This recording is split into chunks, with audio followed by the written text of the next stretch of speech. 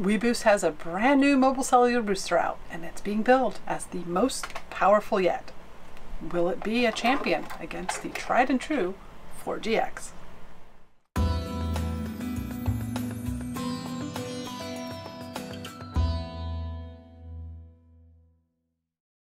Hi there, I'm Cherie with the Mobile Internet Resource Center, and a couple weeks ago weBoost has launched a brand new mobile cellular booster that is kind of a upgrade from their existing 4GX, which has been our tried and true champion of cellular boosters since 2015. So it has been quite a while since weBoost has come out with a new cellular booster model that actually gives you some increased benefits. Now, what's different about these two, other than one being black and one being red, and this one being substantially heavier, this is the weBoost Drive Reach. And the two things that differentiate it from the 4GX is it has substantially more uplink power. Now, it is rated at 29.5 decibel gain in uplink power. It has the same download capacity gain as the weBoost 4GX, which is 50 decibels of gain, which is the max that any mobile cellular booster can have as per FCC regulation. So all mobile cellular boosters that can support multiple devices have that same 50 decibel gain max. But this is the most powerful in uplink power on the market at present time, and it has 4.7 more decibel gain than the 4GX. Now, what does that mean in actuality?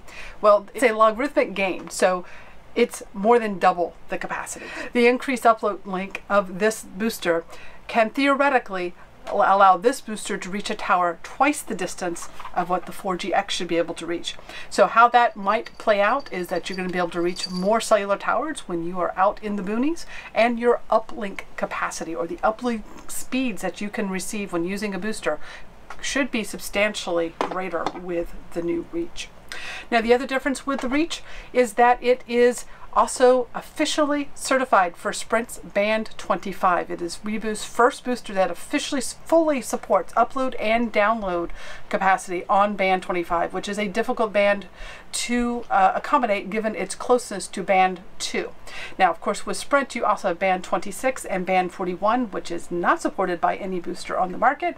So it is a substantial gain for Sprint, but it is not fully Sprint supported. No booster is on the market. Now, it is $20 more than the 4GX. The 4GX starts retailing at $479.99. The Reach retail price is $499.99. But there are also different antenna kits. Just like with the 4GX, which now has 4 different antenna kits, the Reach is starting out with 2 different antenna kits. The first is just their vehicle kit, which comes with the standard 4-inch magnetically mounted stubby antenna. This is designed to go on the top of a truck or a car, but for RV or boat use it works as well, but you do need to provide a metal ground plane underneath it because that is essential for reflecting signal up into the antenna. So that needs to be at least 8 inches by 8 inches. And that is the default kit that comes for $499 is what comes with this antenna. Now, the other option that is available first at release is their Fleet kit, which is retailed for $524, and it comes with the MIMO mount. Now, that stands for New Motorola, and this is designed for fleets, just like the name implies. So for police cars, ambulances, basically a department that is managing multiple vehicles. So basically you install this through the vehicle's roof, and then you just can screw on the MIMO antenna on top. So this is our first look at this style of antenna, so we will be doing some head-to-head testing with the vehicle antenna. weBoost does tell us that in the future, they have not given us a timeline yet, they will also be releasing kits with the ever popular and our favorite antenna, the OTR, and also the RV kit should be coming out as well with that antenna. We will be testing with our OTR. This is our top performing antenna with the 4GX, and we anticipate that it'll also be a top performer with the Reach. weBoost does certify all of their antennas to be able to be swapped out with all of their boosters, so that's a great option. The interior antenna is the slim antenna, which is a small little panel antenna. And basically any device that is within a few feet of this antenna should receive the amplified boost of the amplifier. So any cellular device. And this one should give you a couple, at least we typically like to keep our devices within a couple feet. Sometimes if you're in a decent signal area, you can get further away than that, but don't anticipate that you're going to get like an RV wide size amplified boost area. So those antenna kits should be coming out in the future.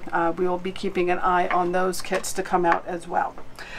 It is an exciting month in boosters because not only does weBoost have a new entry, Solid RF is also coming out next week on June 15th with the RV Pro, which is this amplifier is designed to be mounted on the roof, and it can support 2 interior antennas, so you can have 2 boosted areas inside your RV. Be on the lookout for our upcoming video on this when it debuts on the 15th. We'll have more information to share with you about that. Cellfi also has a new firmware update to their digital booster, so we'll be putting it back in testing head-to-head with the weBoost against the 4GX and the Solid RF, and our members will be getting access to all of our field testing data and our first impressions of all of these booster models and what the differences are and the form factors and what makes sense for what applications. Now, weBoost has given us a 10% discount for any of our viewers and readers to use. You can find that discount code at the bottom of our product overview of the Reach, which you can find at mobileinternetinfo.com/reach. And if you use that discount code, you can save 10% when you order directly from weBoost.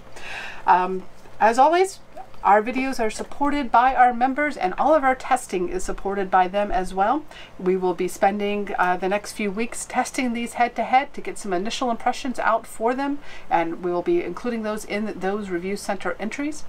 We'll also have access to our field testing data, and then we will be having the top performers in extensive head-to-head testing probably for years to come, just as we have with our tried and true 4GX booster. Now, just a quick reminder, boosters are not the ideal signal enhancing option for everybody. There's a core LTE technology called MIMO, multiple in, multiple out, and for devices with dual antenna ports, we generally find using a MIMO antenna of some sort will give you better results than a booster in the majority of applications. We do have a video coming out really soon that'll be released explaining more about the differences between boosters and MIMO antennas and showing you some real life applications with it, so stay tuned for that, and do make sure you do your research to make sure that a booster is right before you go and invest a huge sum of money in them. These videos are brought to you by our premium members, our mobile internet aficionados. They make it possible for us to track this news and create these videos. If you like this video, please give it a thumbs up, leave a comment, subscribe to our channel, or better yet, consider becoming a member yourself.